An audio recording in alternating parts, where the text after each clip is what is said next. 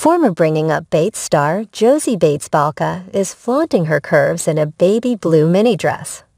The mother of two gave fans a good look at her latest outfit, putting her figure on display. Scroll down to see what she was wearing and see how she showed it all off to her Instagram followers. As TV show's Ace has reported in the past, Josie has been showing off her good looks on social media. She recently shared a video of herself working out in her living room and ended up showing off her backside in a pair of form-fitting leggings. In another snap, she wore a leather miniskirt.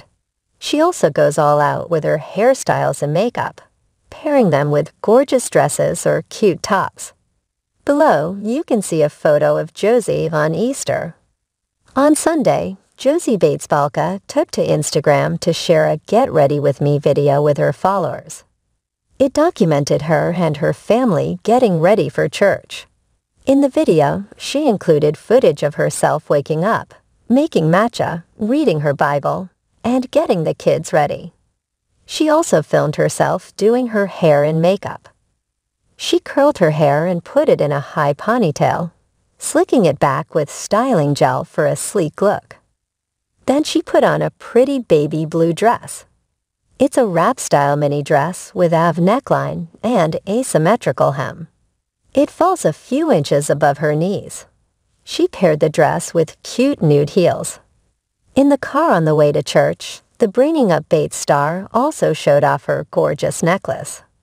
Here are a few snaps of the mom of two showing off her curves on Instagram. In response to Josie Balka's new video, fans had a lot to say. While some love her gorgeous look, others are upset that she's showing off her curves. They think she should dress more modestly, especially for church. Fortunately, other fans are rushing to her defense and gushing over her baby blue mini dress. So what do you think of Josie Balka flaunting her curves in a blue mini dress? Does it shock you to see her wearing less modest clothing? Sound off in the comments section below, and come back to TV show's Ace for more news about the Bringing Up Bates family.